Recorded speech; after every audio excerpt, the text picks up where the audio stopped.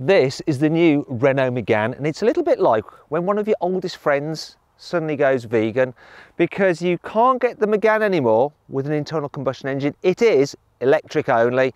Now in this video I'm going to tell you everything you need to know about this car, talk you through the exterior design, show you the interior, see how practical the car is, take it for a drive, and of course launch it to see how quick it is from 0 to 60 miles an hour, because I'm Matt Watson and you're watching Carwow. And if you haven't done so already and you like car reviews, make sure you subscribe to this channel and hit the bell icon to turn your notifications on. That way you won't miss a single upload. Buy, sell, Carwow. Let's start this video by talking about the Megane's design. So Renault has always had nice looking cars, and this new one is no exception. It's sort of familiar, the design, with like the sleek tail lamps there. It's actually one LED strip. You've got a roof spoiler. You've got contrasting shiny black trim down here to just make it look a bit more interesting. And Renault have revised their badge, although tried to make it look retro apparently. Not sure why that's retro, but that's what they said in the press release. Anyhow, it's a good looking car from the rear. If you go for a launch edition, you get a little bit of goldy strip down there.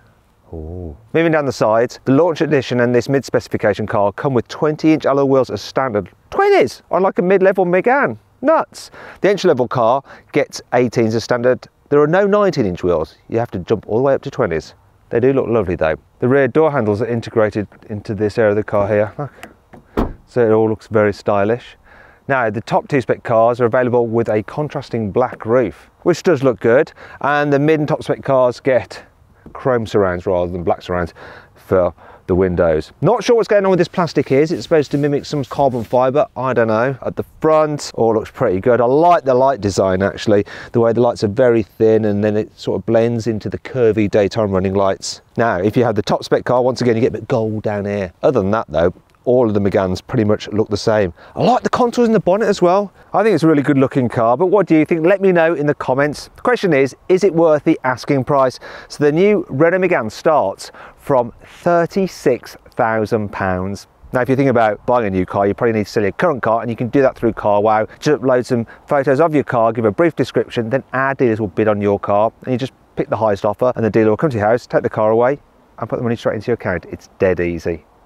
Renault's done a good job on the interior design of this car as well. I like the way you've got this cockpit effect, the way the screens wrap around you, the multi-contoured dash. You've got like fabric on it, which makes it look expensive. You've got some soft materials on the door, though the door tops are actually a bit scratchy, and you do end up putting your arm on there if you cruise about like that. Other materials are fine though. It's only when you get really low down that things start to get a little bit too scratchy, but it's what you expect from a car in this class. Driving position is good as well. Nice steering wheel. Doesn't look perfectly round. It's sort of like hexagonal, but there's a lot of adjustment in it, so I can't complain about that. And you can alter the height of the seat quite easily, though you do rub your knuckles on the actual door though. I've just noticed that. In terms of the infotainment system, well, you've got a big digital driver's display there, lots of information, though the central infotainment system is quite small. It's not bad, you can see enough that you need to see on there, but in other markets you can get a bigger screen, but not in the UK for some reason.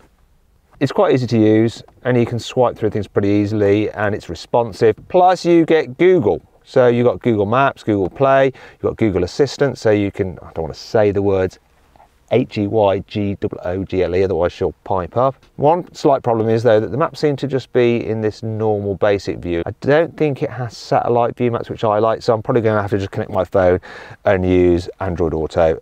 And you can do that wirelessly, as you can Apple CarPlay. Now there's some good features in this actually, so you can do things like change the colour of the ambient lighting, and there's 48 different colours to choose from. Crazy, it's quite a lot. Look, you can actually have it so it's changing constantly throughout the day, it just does it at will.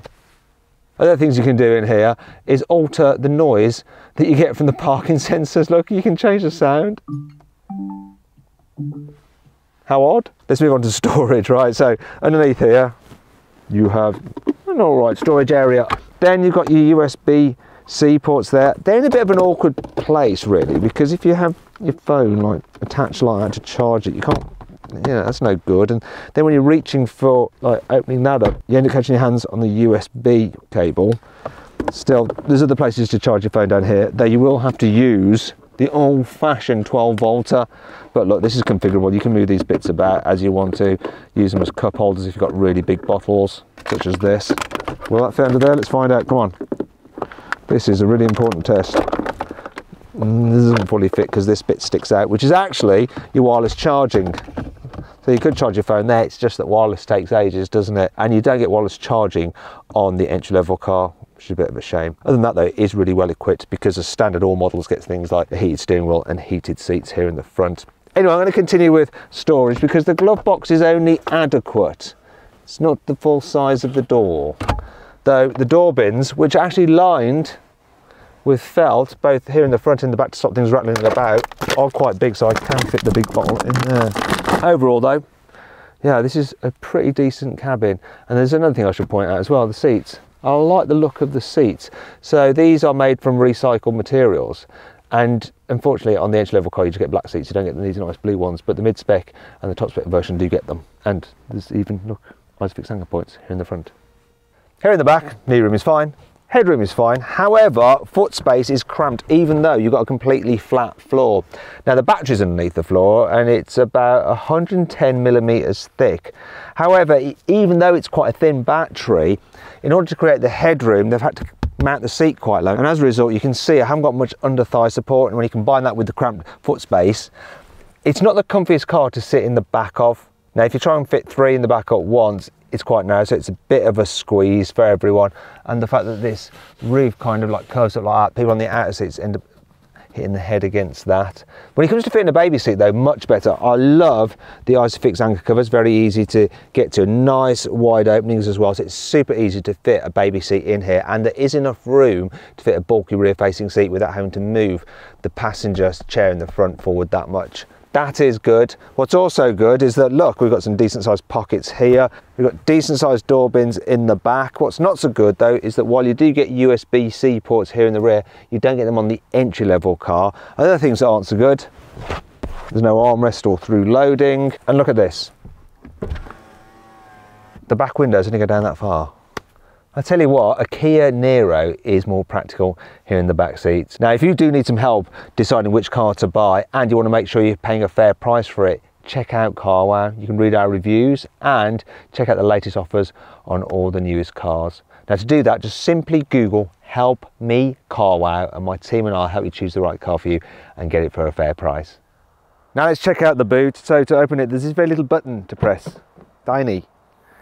Although it does keep the design looking nice. Now, the actual capacity of the boot is 440 litres, which is pretty big. A Kia Niro's is slightly bigger, about 10% bigger, but something like a Cupra Born's about 20% smaller. Thing is though, while the literage number is good, you don't go around just carrying litres, do you? You carry things. And because this boot gets its volume through its depth rather than its depth that way, that should be length probably, it's not so good for carrying bigger items. Also, there's this huge load lip to lift stuff over. It's fine when you've got an empty suitcase like I have for demonstration purposes, but if it's something heavy, you are at risk of doing your lower back in. Now underneath here, look, there's a little toggle. You can see it's a good place to keep your charging cables. I like that. What I like less though is when you fold down the rear seats, you'll see, because there's no false floor like you get on some competitors to rise it up, there's a massive ridge there. So when you are trying to push heavy items to the front, oh, you're not going to be able to. You're going to have to go round the back, lift and lever them up and all that kind of shenanigans. Also, another problem I have with this car is that some other electric cars have boots under their bonnets because you don't have an internal combustion engine there. This one doesn't though. It's all taken up with the electrical stuff. And that brings on to 5 annoying things about the new Renault Megane. While you have grab handles for the rear passengers, which is great, for some reason, Renault hasn't fitted one for the front passenger. Probably the person who needs it most. The rear window is quite wide, but very narrow. As a result, they've had to fit quite a small rear window wiper. For instance, look, I wet it there. Can you see? It only ends up cleaning very small portal if your rear window's covered in rain or grime. I hate it when car manufacturers don't just fit little guides for the seat belts to keep them in place when you fold the seats down, because that always happens. And believe me, whenever you fold the seat down, you always forget about that. So it does in fact always happen, I guarantee it. There are too many levers on the right hand side of the steering wheel. So you have your normal windscreen wipers, it's fine. But then you have your drive select lever there, and it's quite close to that sometimes you knock it when you're selecting mode. And then Renault also has the controls for the stereo here, just below as well. Too much going on here, people, too much. There's quite a big ridge here on the side of the roof, and when you're getting in and out like that, or maybe say dealing with the baby in a baby seat, you often bang your back of your head like that because it just dips down further than you imagine it actually would. Thankfully, this car has plenty of cool features to help make up for all this. Here's 5. You have a quick release backrest for the front seat, so you can just put up the lever and get it into the position you want exactly and quickly. I'm not going to have it there, I'm going to have it there. This car comes with 22 kilowatt AC charging as standard, which is really handy if you have to use public charging. A lot of cars actually only have 11 kilowatts, which is just too slow. You get volume controls for the indicator noise. Listen, that's it high. That's it low. I'll probably go with somewhere in the middle. All cars get keyless go as standard. And I like the fact that the poppy-outed door handles have this little extra bit on them there, so they're actually easier to open than a lot of other poppy door handles. Yeah. Just like a Porsche, the driving mode button on this Megane is on the steering wheel, which is much easier to use when you're driving. Also, there's a favourite button there, which you can set to 5 different things. And one of them is to turn on both heated seats at once, which is quite useful if you've got a front passenger and it's cold and you want to be courteous. And then there is the fact that the lane keeping assist button there is easy to get to. So if you're driving down a country road and occasionally crossing the line and it's beeping like crazy, you can quickly turn it off without having to dig about through some menus like you have to in some other cars. The new Renault Megane E-Tech, as it's properly called, everyone just call it the Megane. Anyway, it comes with a 60 kilowatt hour battery, which gives a claimed range of 280 miles. It's front wheel drive, and the motor that powers the front wheels puts out 217 horsepower and 300 newton meters of torque, which is good for a top speed of 99 miles an hour and 0 to 60 in 7.5 seconds. But what will it really do? Well, I'm going to find out in a bit when I launch it. Now, there's 3 different trim levels that you can get on this car. So what I'm going to do now is configure my favourite Megane E-Tech using the carwow configurator. You can also use this to see what offers are available on this car or other cars. Now, if you want to see what my favourite Megane is and the colour that I'd have out of the 5 different choices, click on the pop-out banner up there or follow the link in the description below to check out the carwow configurator. Let's see how this Megane drives, starting off within town. So what I'm going to do is pull up on these paddles here to put it into maximum regen mode. Obviously there's no gearbox, this is just for the regen. So when I lift off the accelerator, it slows the car quite severely, though it never fully stops. If you want to fully stop it, you have to hit the actual brake. And I must say the brakes feel a little bit oversensitive. You only have to brush them when you're braking. Once you get used to that, they do seem quite progressive though, which is good. Then there's the manoeuvrability. So it's very manoeuvrable, this car. Turning circle 10.4 meters, which is pretty much the same as similar electric cars like the Volkswagen ID3. So yeah, you have no problem making U-turns. U-turn if you want to. Also, I find the steering quite light for in town, which is good. And visibility forward, that's pretty decent. Good sized door mirrors. What's not good though is if you're out the back window, it's small, it's like a letterbox. And when you put out those kind of filter junctions, the blind spot is terrible from the rear pillar. The last thing for me to tell you about is the suspension. So often electric cars are very heavy, and so they have to have stiff suspension to stop them like wallowing. This one is relatively light for an electric car, weighs in at 1700 kilos. As a result, the suspension isn't overly firm. It has a taut feeling to it, but it's not uncomfortable. It actually feels quite sophisticated. Let's see what the pickup is like from 40 miles an hour, say if you're going on a faster road or motorway. So, flooring it at 40, oh yeah, pickup's good. Bit of a slight twitch from the steering wheel when the power comes in, because obviously this is front wheel drive, but it doesn't feel unruly. And when you're cruising along at 70, it's reasonably quiet in here. So Renault's done a lot of work to make it as quiet as possible. Get a little bit of noise. What is noise? Anyway, you get that slight reverberation around the cabin, which means that if you want to talk, you have to raise your voice ever so slightly. But cruising on the motorway, you'll get around 3.4 miles per kilowatt hour, which will give you a range of over 200 miles. This car is actually only averaging 3 miles per kilowatt hour in total. Must have been driven quite hard, because that works out to a range of 180 miles, which is quite a bit down on the claimed 280. But I think that's whoever has had this car last. What was that?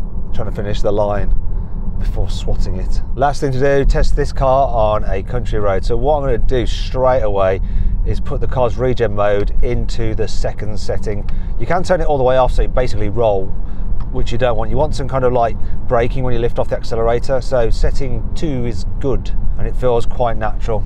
In fact, how this goes down a twisty road is quite natural. I like it. The steering feels pretty responsive and accurate.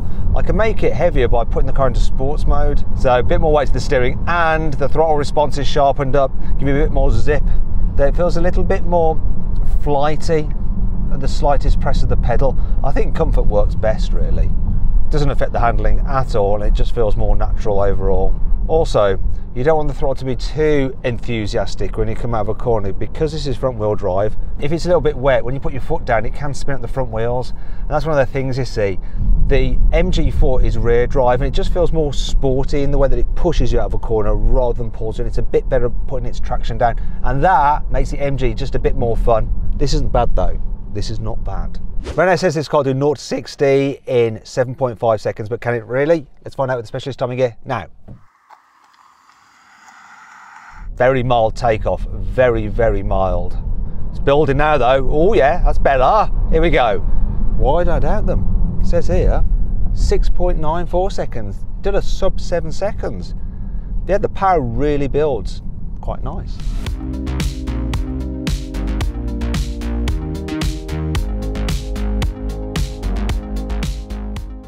So then what's my final verdict on the new Renault Megane E-Tech? Should you avoid it? Should you consider it? Should you shortlist it? Or should you just go right ahead and buy it?